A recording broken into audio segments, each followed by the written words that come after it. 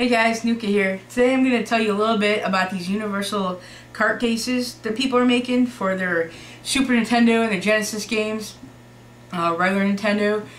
As you can see, this is what I did for Donkey Kong Country.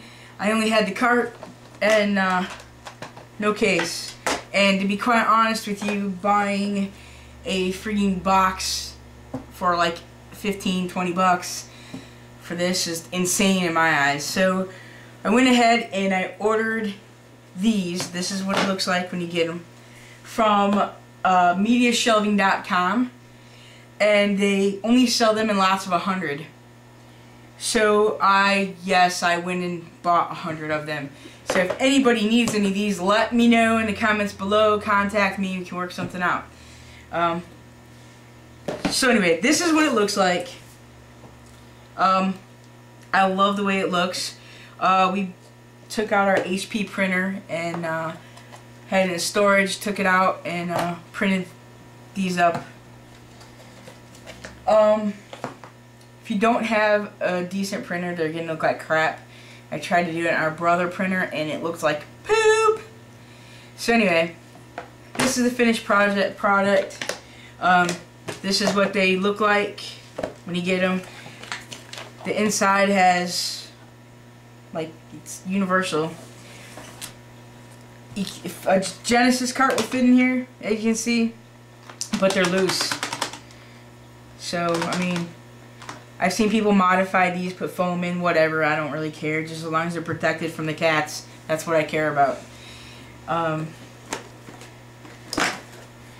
The Nintendo cartridges fit in there, but they're loose. Like I said again, I don't care. I just want to protect it from the cats. I saw some videos on these that people are actually selling them, and they claim that the book fits in here.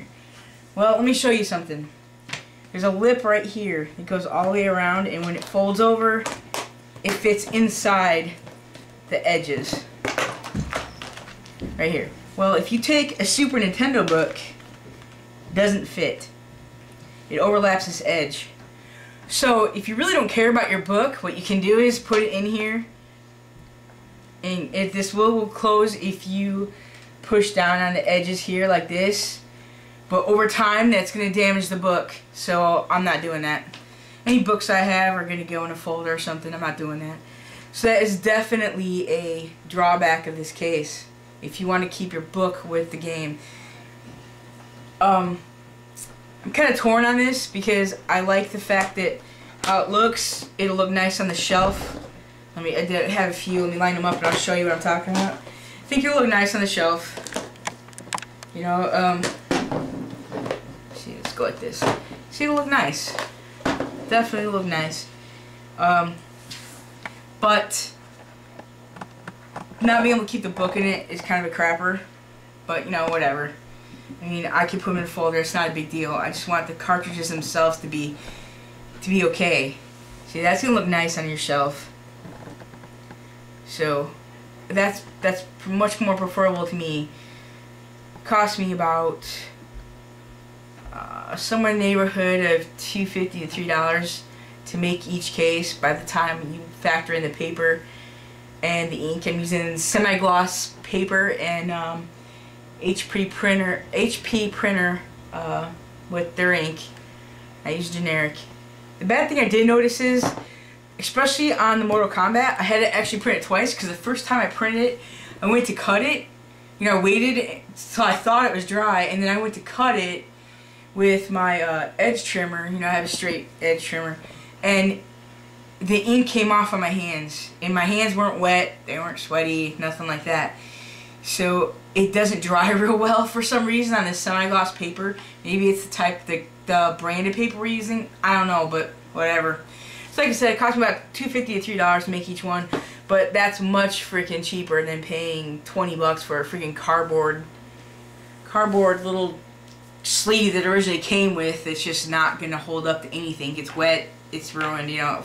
Screw it. I'm not going to pay extra money for that. It's kind of dumb. That's 15-20 bucks or so. This is $3, so screw it. So anyway, there's that. I'll show you with the Genesis. I don't know. I haven't tried to put a a Genesis book in here yet, which looks like the Genesis will fit without getting damaged. Yeah, it's not. Yeah, fits good in the Genesis ones, but the Super Nintendo are just too damn long. So this is the crap game I did, just to see how it worked.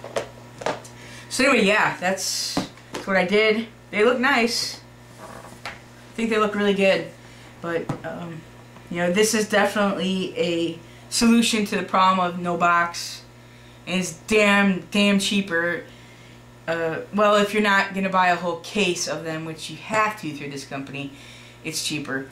I've got 80 of them right now. I don't need, basically. So if somebody wants to trade, somebody wants to buy them, buy, you know, a few from me, let me know. I'll do a deal with you. I don't care. That's fine. You know, I'd rather help people out. And, you know, they're just gonna sit here. So let me know if you guys need any. Always want to trade, buy, whatever. So leave a comment below. Tell me what you think. And like I said, this is a good solution, you know, to keep your carts safe. But as far as the Super Nintendo books, I would not shove them in there. I wouldn't do it. I'd rather just keep them in a folder, flat, something. Just not in here with the case. So let me know what you think. Comment, rate, subscribe. Thanks, guys.